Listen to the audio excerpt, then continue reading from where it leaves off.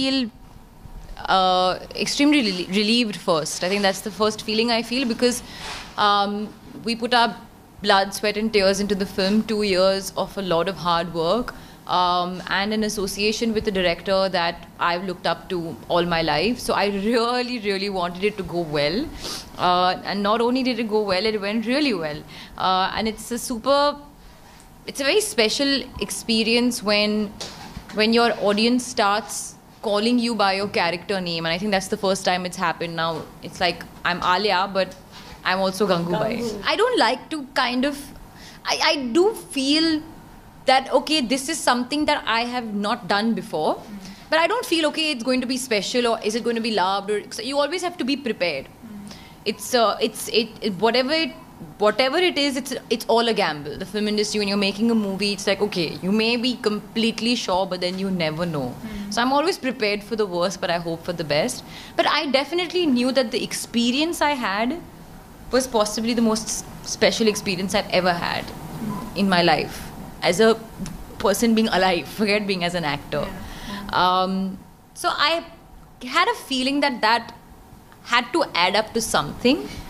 And I was just kind of waiting and watching, and now that it did, it makes sense. Like, the math makes sense.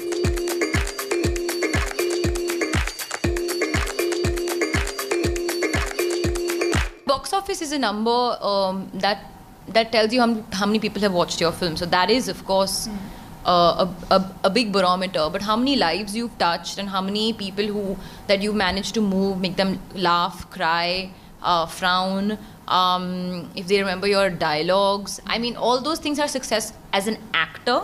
But I mean, what's my definition of success in life?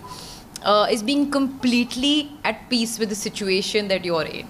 Not being sort of kind of,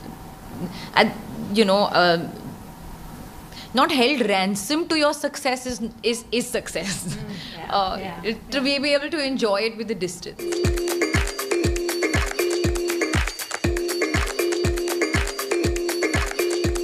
Well, a magician never reveals their secrets, but truly this magician has no secrets.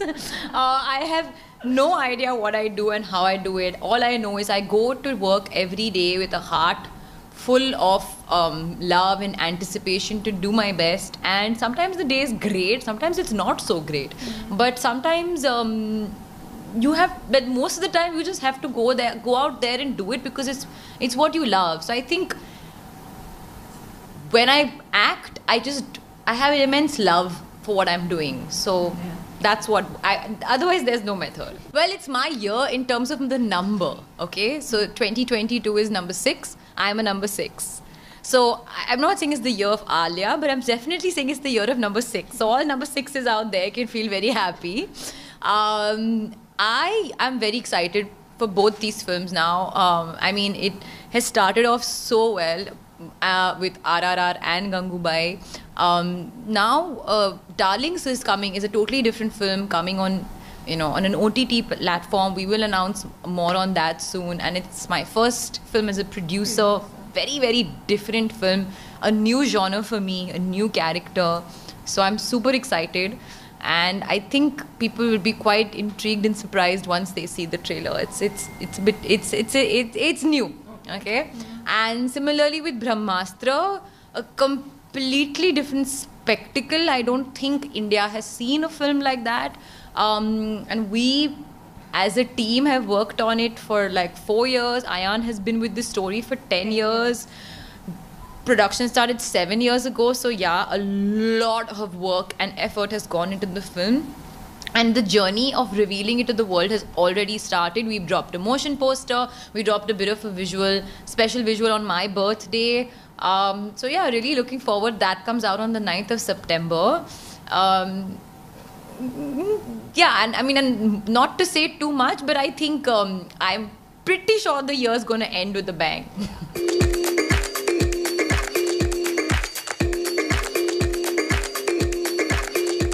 Indian cinema in general has no boundaries. If you see the world over, it's loved and appreciated, and You know, I remember when we were in Berlin, we were talking about stories of how there was a kilometer line when Shah Rukh Khan was there for the premiere of, I think, My Name is Khan or something like that. So, yeah, genuinely, I think as an artist, I don't want to be limited to any language. So whether that's a Hindi film, Telugu film, English film, Spanish, Korean, whatever it is. I mean, of course, I can't speak Korean, but I would like for myself to partake in content that doesn't limit me just because of the language I speak or because of the country that I come from.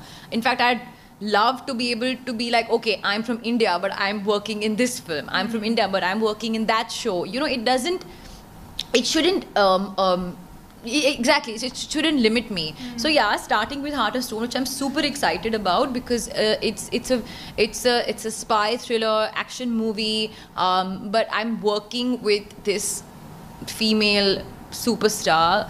I think Gal is like the epitome of woman, like kind of forefronting a big budget movie, and I'm all for that because that means progress, that you're really taking cinema forward and the audience's palette forward. So I'm super excited about that. I think but it's just the beginning. I'm hoping that there's going to be a lot of variety that comes, that I can sort of portray and hopefully do justice to.